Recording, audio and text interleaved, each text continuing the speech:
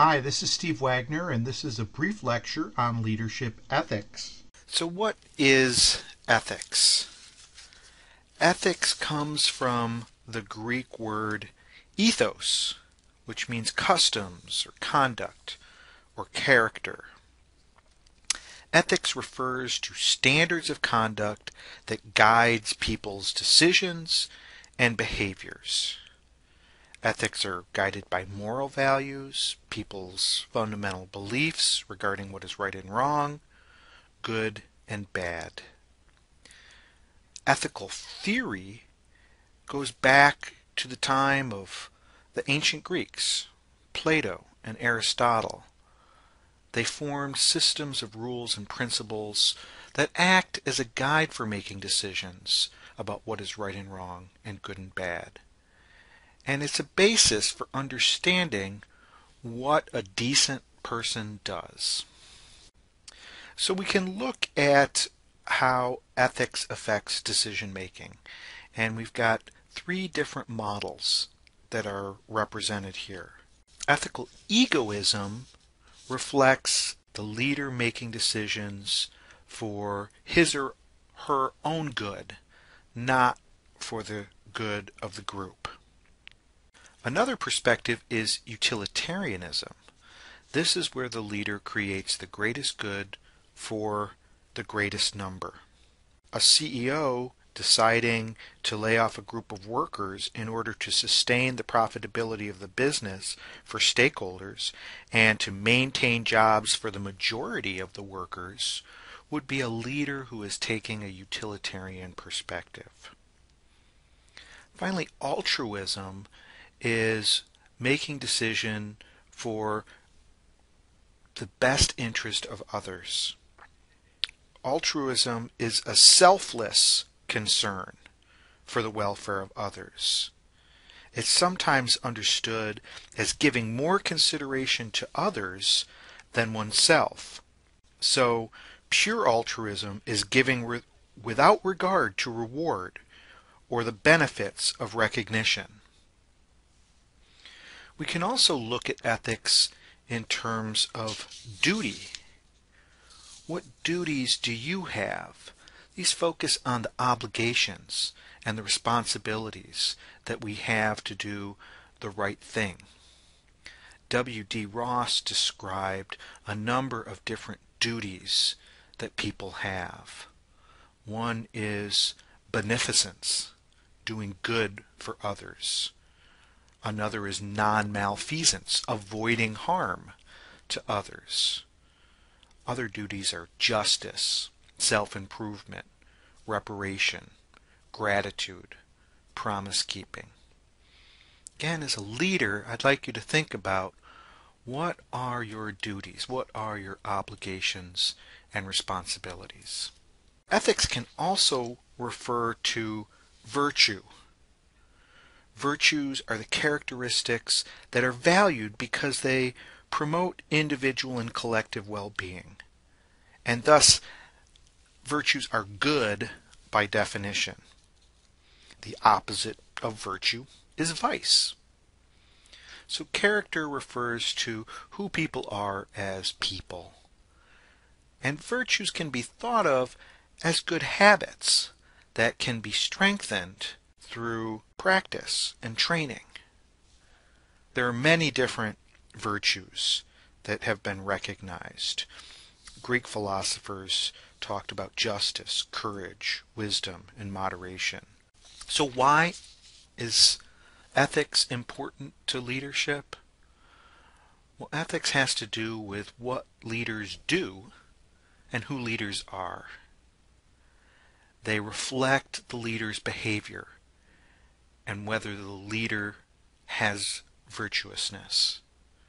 Leaders have to make many decisions, and the ethics that they hold by are implied or explicitly involved in these decisions.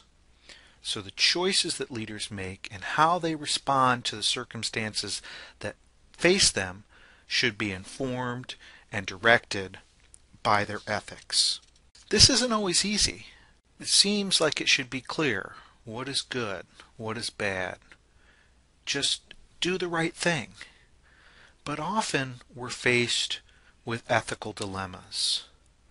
Sometimes doing something good, doing something right, results in a bad outcome or negative results. Also, sometimes doing something wrong or something bad results in a good outcome or positive results. Sometimes we have two different good things that are in conflict with each other, and we can't achieve both of them. Sometimes we have to choose between the lesser of two evils. What kind of ethical dilemmas do you face as a leader? There are certain principles that we can look to that describe an ethical leader. I'd like to discuss those with you. First, leaders should respect others. Certainly it's true that leadership is results-oriented, but leaders have to be careful to always maintain respect for others. That means leaders should treat others as ends. That is, that individuals have their own inherent worth. Leaders also must avoid treating others as a means to an end. That means that leaders should avoid using others to achieve their own personal goals.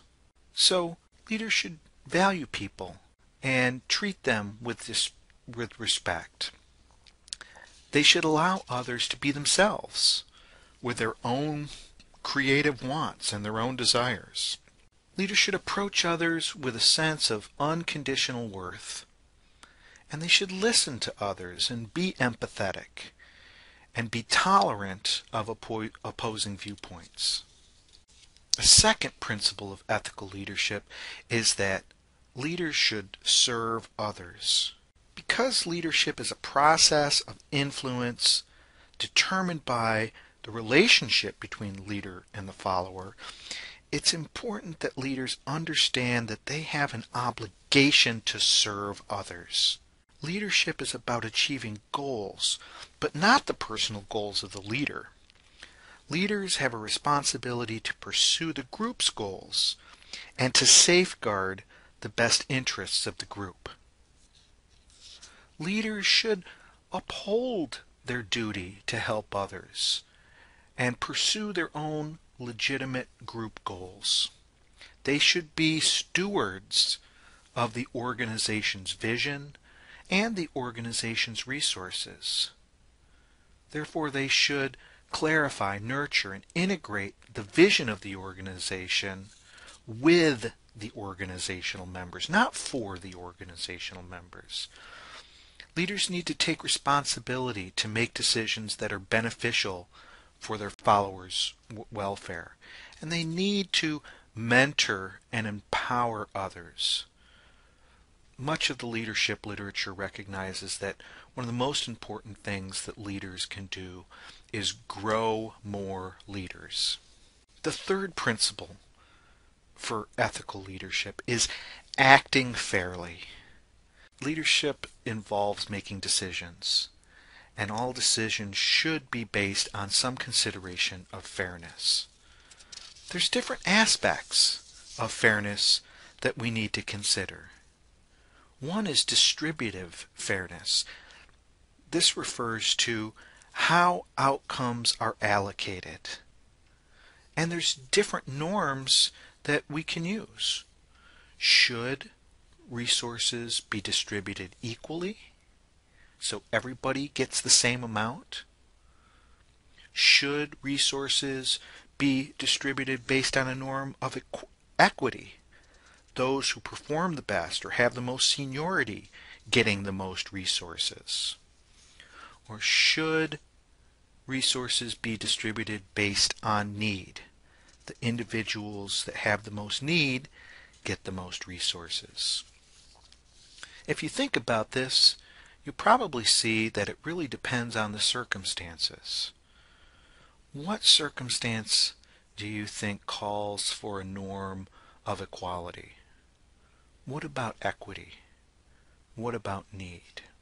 Another consideration for fairness is procedural fairness. This refers to the fairness in the process of making the decisions. And so to make a decision fair in process, leaders need to allow followers to voice their opinion. They need to apply rules in a consistent fashion. They need to use accurate information to make decisions. They should also implement practices that allow for the correction of mistakes.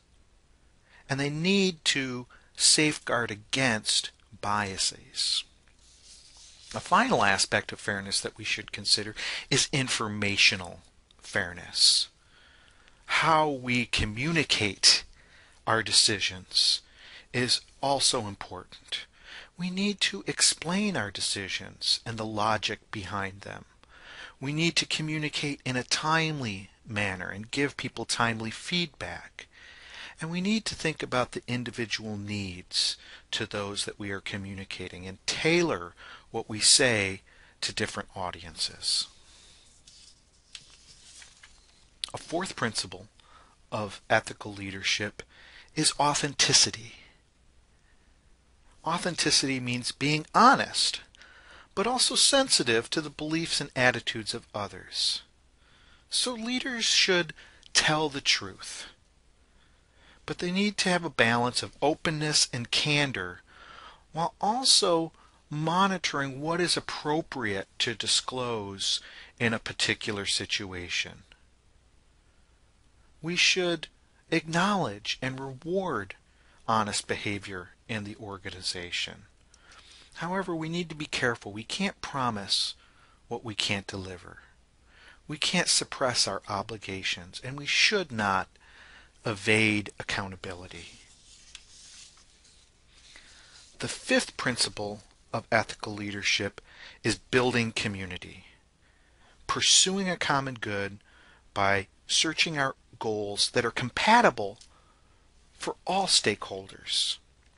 An ethical leader strives to promote what is good for the community and to develop a community that pursues what is good. Ethical leaders develop a vision for the community by listening to followers about their needs, their values, and their ideas. Unethical leaders attempt to sell a personal vision as the only way for the community to succeed. Ethical leaders attempt to balance diverse interests with multiple stakeholders, while unethical leaders favor a certain party because they offer the leader the most benefits. So leaders should take into account the purposes of everyone in the group and be attentive to interests in the community and the community's culture. But leaders should not impose their will on others and ignore the intentions of others.